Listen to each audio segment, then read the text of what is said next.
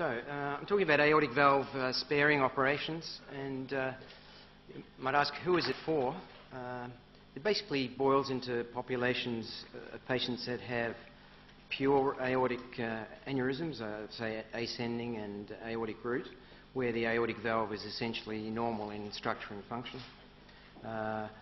Or there's another cohort of patients who have aortic regurgitation with really minimal disturbance of the aortic diameters, but sufficiently to cause severe aortic regurgitation.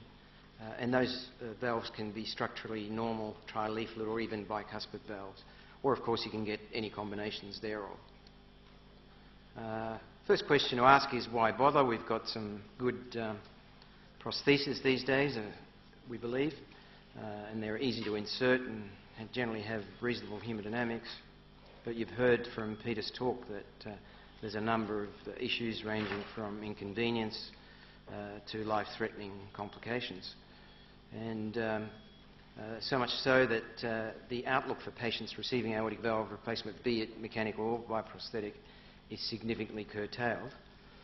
And the difference in the longevity is more stark the younger the patient is. Of course, the bugbear of bioprosthesis is reoperation, while the mechanical is the bleeding. Then we have the Ross operation, which has been outlined by Peter, and this is the only prosthesis that's been shown to have a normal life expectancy for matched population, so that's certainly a dramatic contrast. The Achilles of this procedure, though, is reoperation, and the reoperation risk increases with the passage of time, so that on average there's about a 10% reoperate at the 10-year mark, and slightly more for children. This is overall reoperations, but when you look at the different sites, if it's in the aortic position, there's a very high incidence of needing to reoperate if a root replacement technique unsupported is used. This is mitigated to a large extent by having a supported root, or the less common subcoronary implant technique. But there's also the issue with the second valve, and the pulmonary homograft. Although it's a great substitute, it's not perfect, and again there's a certain incidence of drop-off from the pulmonary valve. So we've rendered the patient dependent on two valve prostheses rather than one. Now, nobody would argue that if you have a valve like this, it's going to need to be replaced, but why should we throw a valve like this in the bucket? You've already seen the anatomy displayed, and the point to make here is that unlike the mitral valve, where all the action happens on a two-dimensional plane, all the action in the aortic valve is on a three-dimensional plane, and we've got to talk about two levels of annulus, the sinotubular junction and the basal ring, or the ventricular aortic junction. And it's in the mitral valve, we're only talking about one plane. In the aortic, we're talking about two planes. So we've got to be able to visualize 3D anatomy when we repair these valves. And not only that, but there's a very complex interrelationship of the geometries of the various sizes, which has been actually worked out quite a long time ago. But if you notice the position of the leaflets in the closed situation, they look like the hands praying. And there's a reason for this, and the reason for that is that if they were to close horizontal, on a horizontal plane, the diastolic pressure would be working very hard to make them leak, whereas by having a bit of an inclination, some of the vectors of the diastolic pressure actually work to hold the zone of coaptation tighter. You've already seen this diagram of the physiological mechanisms of aortic regurgitation, and basically this complex area here of the type 1 is the equivalent of the annular dilatation in mitral regurgitation, except that we've got to take into account that it might be happening at different levels. prolapse is actually a relatively common finding in patients, not only in bicuspid but also in advanced tri-leaflet regurgitation. And the cusp restriction is not just in rheumatic disease, but often very common in bicuspid valve disease. So just to run through an illustration of some of these, this is the so-called STJ dilatation. The typical patient is an elderly female who's had a long-standing ascending aortic aneurysm, which starts to then encroach on the aortic root and spreads the commissures apart, and you get a central regurgitation as a consequence. And there's a diagram of what's happening. As the leaflets run from one commissure to the other, as that distance spread, so then the free margin is not able to meet its corresponding one in the middle, and you get a gap in the middle. I have to say that this is a relatively, in a pure form, is a relatively infrequent situation, and doing an operation to purely correct the sinotubular junction is basically a palliative operation in a very elderly patient. This is the typical pattern that you would see from, say, a Marfan's patient with a dilatation of all the dimensions, the sinotubular, the sinuses, and the annulus. And again, you would expect central regurgitation with this. And this is the pathophysiology of what's happening. The leaflets at bases so far apart that they can't meet in the middle. This actually induces a secondary change in the free margins, which are trying to get together, and they consequently elongate. And this needs to be taken into account when you're operating on these patients in the late phase, that when you correct the diameters, you're actually going to have a residual prolapse, and that could lead to failure. Leaflet prolapse is an underappreciated pathology. Quite often, patients won't have a hugely dilated root. They might have a normal-sized root or slightly dilated. But the thing that's pathognomonic on the echo is the very eccentric nature of the regurgitation. Of course, the jet hits the side opposite to the leaflet that's prolapsing. But you get this knee bend sign on the echo. If you ever see that, you know that you've got prolapse. You can, when you open up and have a look, you can actually see that bend. You get a distinct crease in the leaflet that's prolapsing. And of course, you don't need much prolapse before you get severe regurgitation, because one leaflet's at a different plane than the others. So the goals of valve-sparing root repair are as follows. One needs to return a normal surface of coaptation, and this requires that you have normal dimensions of both the base and the sinotubular junction according to the leaflet surface area. So what you have given is the leaflet surface area. You can't really change that. You can't make it bigger unless you add extraneous tissue. So everything else has to work around what you've got as leaflets. You also need to make sure that leaflet suspension level is adequate, and we'll come to that. And finally, it's not much good getting a competent valve if you're going to leave them with aortic stenosis, so they have to have good leaflet opening mobility. And finally, all aneurysmal tissue has to be removed. You can't do this operation and leave them with dilated aorta, so you've got to be prepared to repair arch or descending associated with this. So I mentioned before, correction of pure STJ dilatation is easy. You're going to replace the ascending aorta anyway, and it's a matter of correcting the diameter at the sinotubular junction. But for the serious repair, we've basically got two models of repairing this.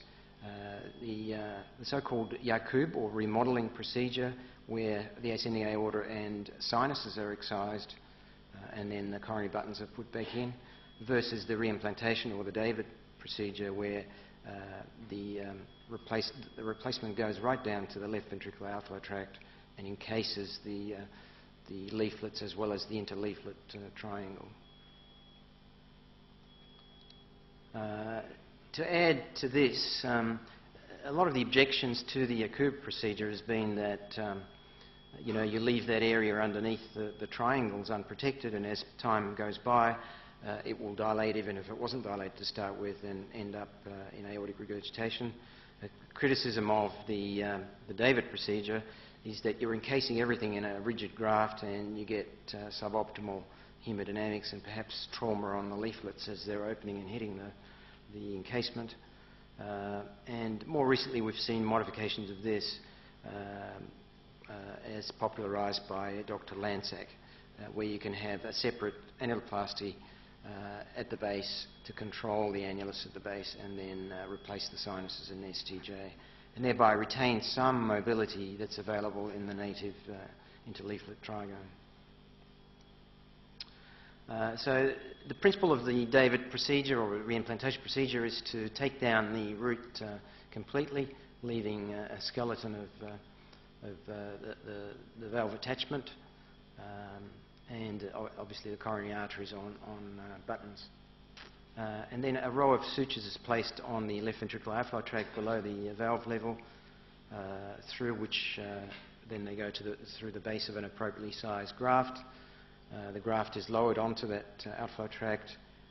Then the commissures and the remnant of the aorta is sewn inside the graft to resuspend the valve, and finally the coronaries are attached.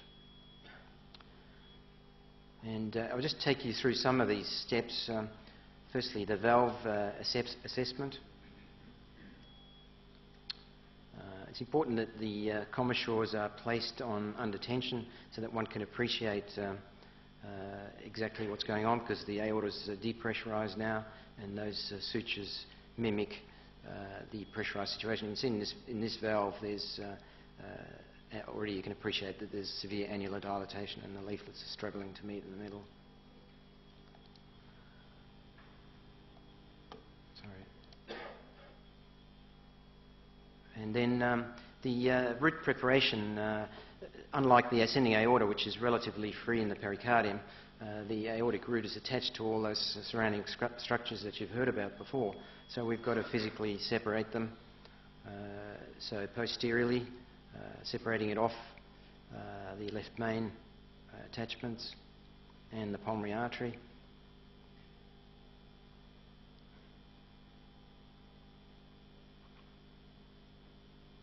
You can just see the left main appearing there. This is off the right ventricle, right ventricular outflow tract, heading into the region of the right coronary.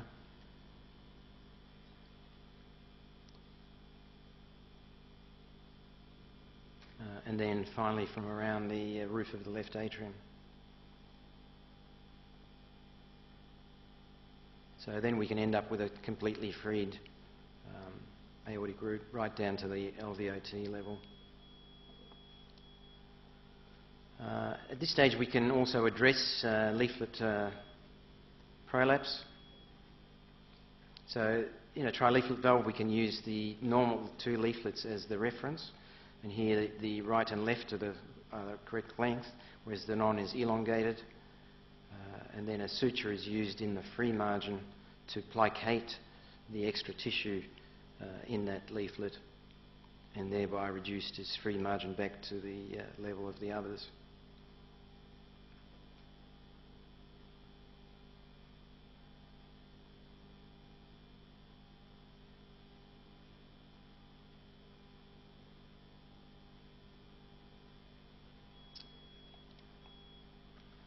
Then the proximal suture line, working within the cavity in the outflow tract below the level of the attachment of the aortic valve. A row of sutures is inserted, and then the commissures are tucked in to get them out of the way, and the appropriate size graft is lowered into it. Then the commissures are delivered back inside the Dacron tube and resuspended under the correct tension level.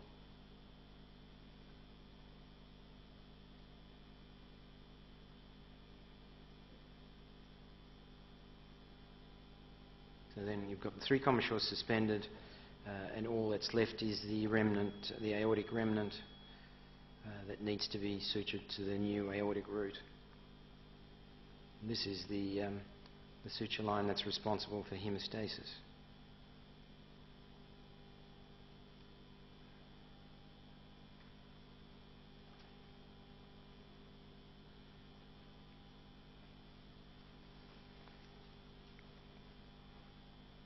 And once you've done this, you can get an idea of how the valve sits and how it coapts. And then finally the coronary arteries are inserted.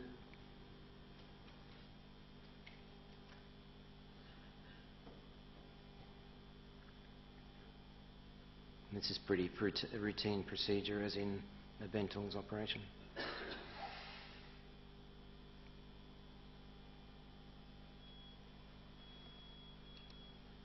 And finally, that's what you'd like to see. Doesn't seem like much for all the work that's gone in there. The Yakub, or the remodelling technique, prepares the route pretty much the same as before, perhaps not going quite as low on the outflow tract as you do for the reimplantation. And then the Dacron graft is fashioned with 3 tongues to substitute for the sinuses. And then finally the coronaries are put on. And you can see this in slide format, the fashioning of the tongues. And then the appropriate commissures are sutured into place. The tongues are, fine-tuned to the space. And then each tongue is sutured separately to the remnant of the sinus. And that's what you like to see at the end. So I've mentioned how we repair prolapse using basically the reference point. If 2 leaflets are normal, they're used as a reference point, and then you stretch the 3rd leaflet to coincide on one side, and then stretch it back on the other side and match them. And you can end up with a layer of sutures over there, which then corrects the elongation. Now, if you've got extensive elongation, or if you've got a lot of what's called fenestrae, holes in the free margins of the leaflets, then you need something more. And one technique that's been advocated is the use of Aortic suture to run as a weaving technique along the free margin. That's fallen a little bit into a bit of disrepute because they have a tendency to calcify, and I think that if that degree of degeneration is present in the leaflet, it's probably not worth saving. Now, this is a key slide, and it tells you what the prognosis of the repair is. It's all very well to get a competent repair at the end of the procedure, but if you've got your level of coaptation too far down in the aortic root, then you can safely predict that you're going to have a very short run on this. And if the valve leaflets coapt nicely in the middle at about the mid-sinus level, then the prognosis is excellent. If they reach the base or even below, so effectively they're prolapsing, but they're prolapsing symmetrically, so you're not noticing regurgitation necessarily, but they're low, the outlook is appalling. And this is why we may get into trouble with treating,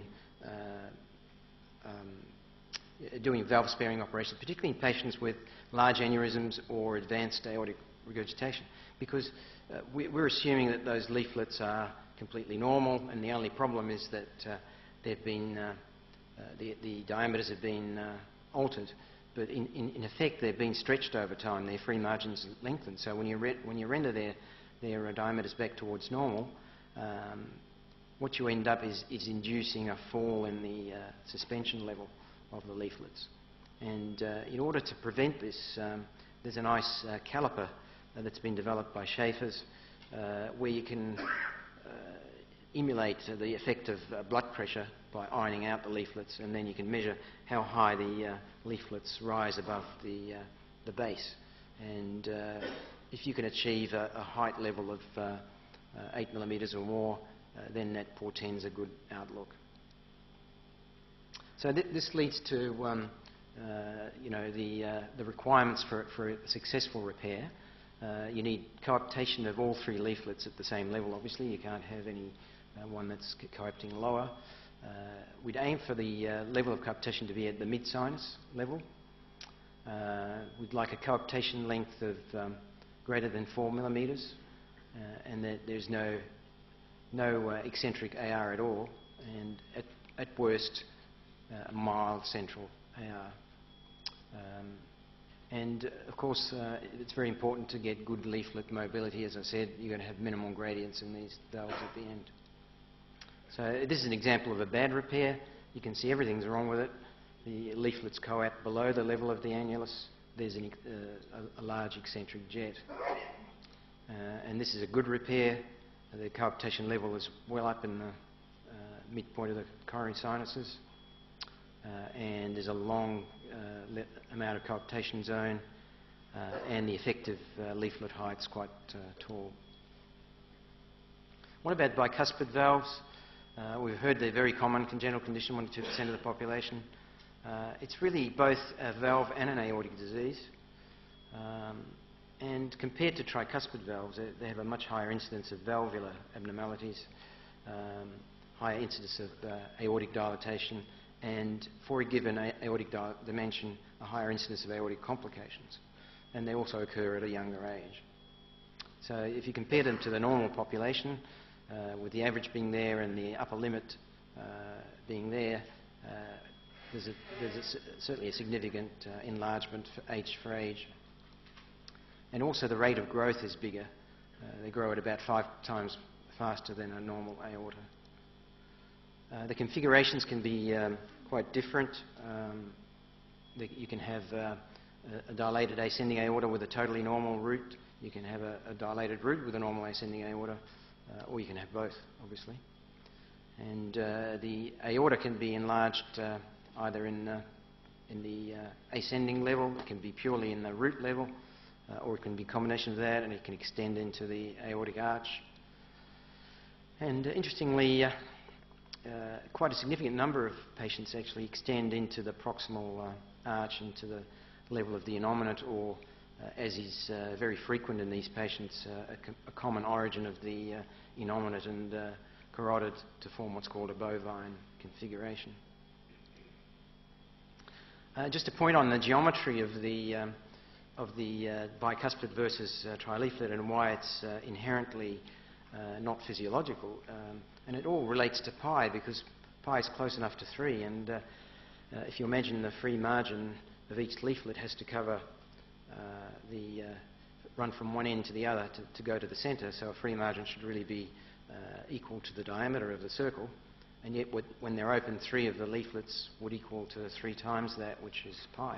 Whereas if you've got a bicuspid valve, you've only got 2 times that. And so therefore, you've either got to make your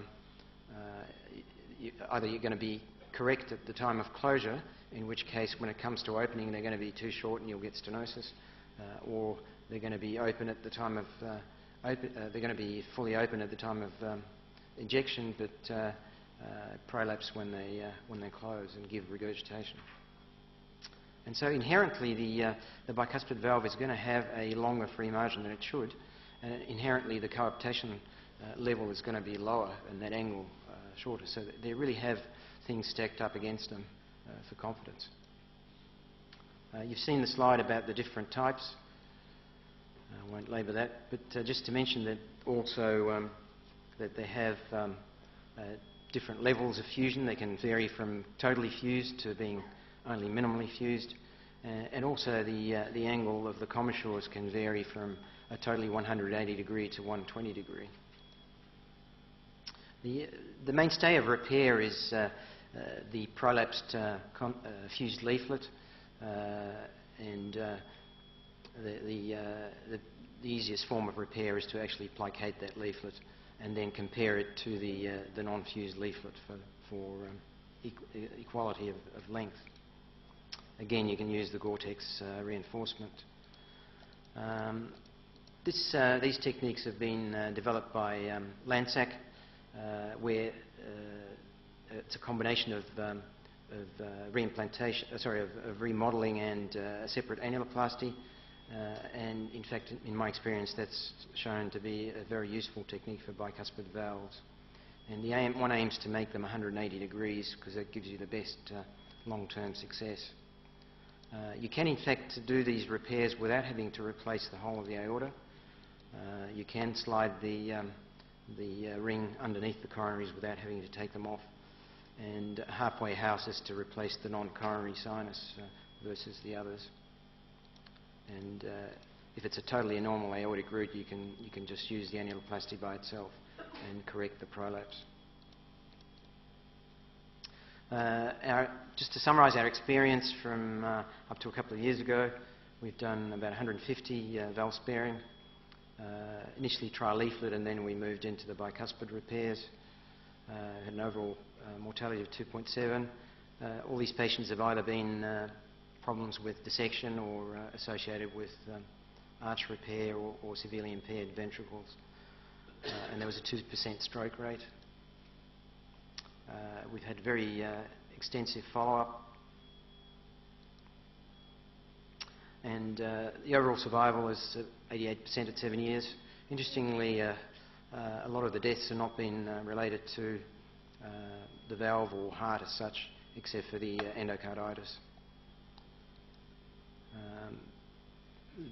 89% freedom from reoperation. We had 7 reoperations, of which 3 were successfully re-repaired and 4 required replacement.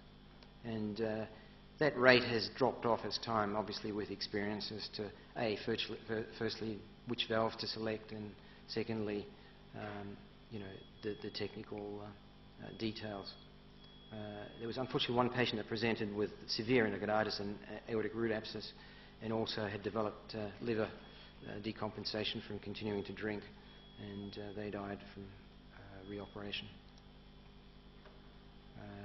There are 88% freedom from significant aortic regurgitation. I mentioned we've reoperated on 7. There are 3 that are being observed having a moderate degree of aortic regurgitation without any change in their ventricular size or function. To look at the results overall, the main Achilles of these procedures is the reoperation rate. So the reoperation is about 1% per year linearized. On the other hand, the complications of thromboembolism and bleeding is a lot lower than you'd expect from a prosthetic valve. And again, as illustrated in this diagram, the harder your patients to start with, in other words, the more aortic regurg they've got at the beginning, the less successful is the outcome. And that's to be expected because the leaflets have suffered quite severely before they've come to surgery. In the Marfan subgroup, really some excellent results have been achieved. So the Marfan's is not a contraindication. And the outlook, even though the reoperation rate is bigger than that of the mechanical Bentals, the complication rate is a lot lower. Looking at specific centres of excellence, like Dr. El Khouri's group from Brussels, again, same sort of freedom from significant regurgitation. No real difference between bicuspid and tri-leaflet repairs. And from Dr. David's series, which is going out to 20 years, his main message was that the remodelling technique didn't do as well in his hands as the reimplantation, although they've subsequently reanalyzed this, and the group that did poorly with the remodelling has been the Marfan's group and not the older patients. So in conclusion, aortic valve repair and root sparing operations are a safe alternative to aortic valve replacement. They offer the freedom from anticoagulants and reduce prosthetic valve complication. The durability is certainly good in the medium term, and at least one series has shown them to be good in the long term. But that vitally depends on good case selection and operating team experience. For those that are looking at easy cases to start with, there'd be younger patients, not too much else in the way of comorbidities, little or no AI, and early aneurysms rather than advanced aneurysms, and hopefully not having to do an arch in the same time. These patients should be carefully assessed on intraoperative and preoperative echo, and also by visual inspection. And post-repair, the criteria on echo that I've outlined and that Ian will go into more detail have to be heeded, otherwise you're billed for failure. The other point to make is that with experience you get to know what you should see at the end. And if you've made an error, it's not a total disaster, because for a short recross clamp time, you can adjust leaflet height and change something that's suboptimal and something that's perfect. So one shouldn't give up too easily. Thank you very much.